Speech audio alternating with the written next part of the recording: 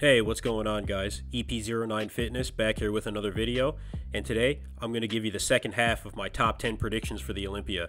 I gave you guys my first half yesterday, so today we're just going to get right into it. And we're going to start off with Derek Lunsford. I think pretty much everybody has Derek Lunsford in their top 10 at this point, and understandably so. I mean, Derek has got a lot of anticipation from a lot of the top guys in the industry. Everybody has high expectations for him. And I think he's going to meet those expectations. People aren't just talking about top 10 for Derek, they're talking about top 6. And judging from what we're seeing in some of these training videos leading up to the Olympia, I don't think he's going to disappoint anybody. You know, there's talk of Derek actually beating some of the best guys out there like Nick Walker. They're saying that Derek could beat Nick Walker. Ronnie Coleman said that Derek could win the Olympia, you know? And hey, maybe he can. I guess we're going to find out soon. When it comes to completeness, that's where Derek really shines. Derek is so complete. There's nothing that's out of proportion whatsoever with Derek. Even if one could say, you know, maybe his back might be a little bit too big or too wide as compared to his arms in the back shots. I don't think so. I really don't. Derek pushes himself really hard. In fact, I saw a video that Derek put out today at 5 days out on his YouTube channel. And he actually spoke about how he needs to learn how to pull himself back from training too hard at this point. Hani Rambod actually told him that he's got to start pulling back just a little bit leading up to the Olympia. And a guy like Derek who just has to actually pull himself back, absolutely crazy. So, Derek Lunsford, top 10. Next up, we've got Hadi Choopan. I think everybody would also agree that Hadi is a pretty easy pick for top 10. But you know, Hadi hasn't been without his controversy this year. It was earlier in the season where people were saying that Hadi had a lot of oil in his shoulders and that it was throwing off his symmetry and it just looked really weird. Some of the update pictures that he did post a while ago, it really didn't look like his shoulders were going to be, you know, proportionate to the rest of him. His shoulders did look weird, but I don't think that they do now. I don't know what he did or didn't do. I don't know. But I think he's at a point where he's lean enough from some of these updates that we're seeing that we can definitely say that Hadi is going to come in with just as good a shape as we've ever seen. He's going to come in just as big, just as lean. But is he making improvements? You know, that's my question. Hadi is so consistent. He's one of the most consistent guys out there. But we haven't really seen improvements, I feel, you know. When he did the Vancouver Pro there a few years back, everybody was so blown away. That, in my personal opinion, that was his best show to date. But not to say that he's still not top 3 material, because he is. He's consistent. But is it enough to move up this year? I've got my questions when it comes to that. I'm just not sure. When you see these other guys that are making big improvements, and, you know, Hadi staying, I don't want to say the same, but close to the same, I don't know. But either way, Hadi Choopan, top 10. Next up, Nick Walker. Yeah, you guys all know that I got Nick Walker in my top 3. I've got no problem saying it. Actually, when we get close to the end of this video, I'm actually going to put my top 10 list in order for you guys, so stick around for that. But yeah, Nick Walker. Nick Walker has made more improvements, I feel, than anybody. And Nick is still training super hard. These videos are from 8 days out. And look at the vascularity. Look at that. I know that Matt Jansen finally got to see him in person, you know, within the last couple of days. And I know that they upped the carbs. And you can tell, you know, it looks like they upped the carbs. Nick looks so full. He looks full as a house. And the vascularity. And, you know, just look at the way he's pushing. He's pushing hard, man. This guy knows that he wants the title.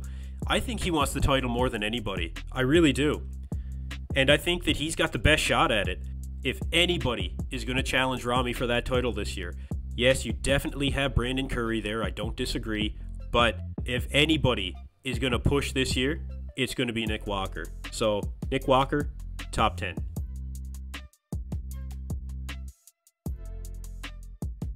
Next up, William Bonac. You know, a lot of people have William Bonac in a lot of different placings this year. Some people have him in his top 6. Some people have him in their top 3. Some people have him in his top 2. Some people have him outside the top 10. You know, I wonder why there's so many question marks behind William. Is it because he had a couple of seasons where he really didn't show up? He seemed to fix the problems that he had. His gyno issue, he fixed that. Everybody said that he looked a little bit smaller in the legs, and it seems like he fixed that. But you know, the one thing that I'm not sure about when it comes to William, and I don't know if everybody knows this, but William in particular just finished hosting his own show over in the Netherlands. Here's some footage of William for where he was actually over in the Netherlands December 11th. It was just yesterday by the time I filmed this video that he was on stage in the Netherlands at his own show. He still has to travel to the US. Pretty much everybody else is, as far as I know, has either been in Vegas by now, if not there, for weeks or months. Is that going to affect his conditioning? How does William travel in the past? Can anybody give me any insight on how William has traveled in the past? Does he usually cut it this close? I don't know. I just hope that all the travel doesn't end up affecting his ability to really come in as conditioned as he knows he can. And as conditioned as we expect as fans. And I really hope that there's no travel disruptions. My God, that would be a travesty at this point. You know, one thing that William's actually been doing is he's been training in big, heavy sweaters. He's got some Instagram footage here where you see him training in a big, heavy sweater. He's sweating hard. He's really breathing hard. And the reason he's doing that is so that he can get conditioned for the weather in Las Vegas. Now, I looked it up, and in the Netherlands right now, it's about 1 degree Celsius. In Vegas, it's about 11 degrees Celsius. So that's not too bad, but I've seen training like this before. I think it does help. Even if it just helps his mental game, then that's enough. But either way, William Bonac, top 10.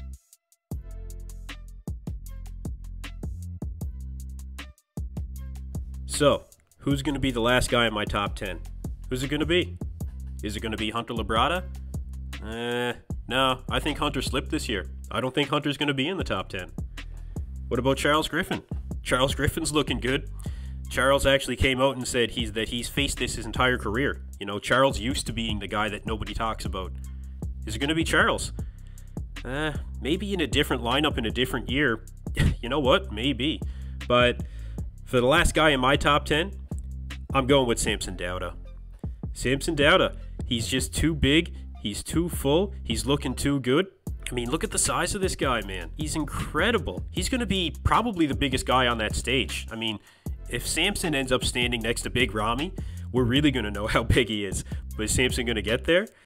But he is. He is big, man. He's big. And he's proportioned. And it looks like he's on track. It looks like his condition is right where it needs to be. You know, I really get like Cedric McMillan vibes from Samson. The way that he poses and just the way that he kind of does his turns, and he says posing is an art. I mean, some of these poses, I mean, these are definitely Cedric McMillan poses. We're going to miss Cedric at this Olympia. Absolutely. But yeah, Samson, top 10. Some people have Samson in their top 10. Some people don't. Most people do. I mean, he just looks incredible. But he doesn't have that track record yet, so I think that's why people may have him outside of the top 10. But for me, Samson Dauda, top 10.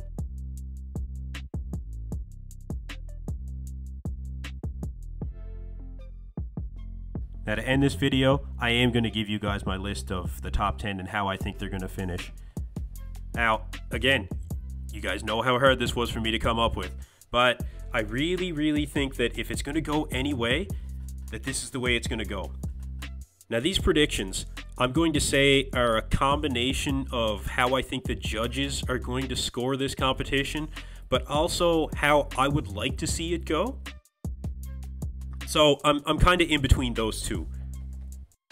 So for my top 10 in order, I'm going with first, Big Ramy. Second, Nick Walker. Third, Brandon Curry.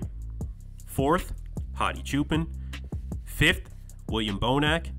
Sixth, Ian Valliere. So I got Ian moving up a spot. Seventh, Derek Lunsford. In eighth, I've got Michael Krizo.